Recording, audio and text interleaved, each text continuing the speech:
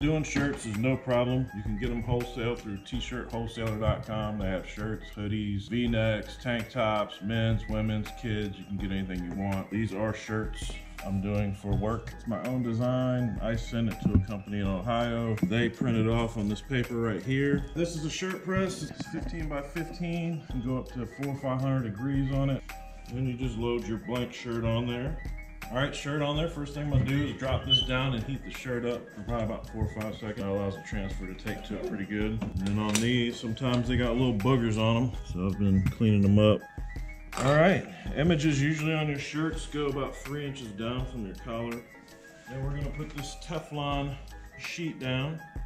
Medium hot heat, 370. And this is actually a peel hot. Some are peel cold, this is a peel hot, so peel hot. And then this is what you are left with right there. That's how easy it is to do these shirts. Later.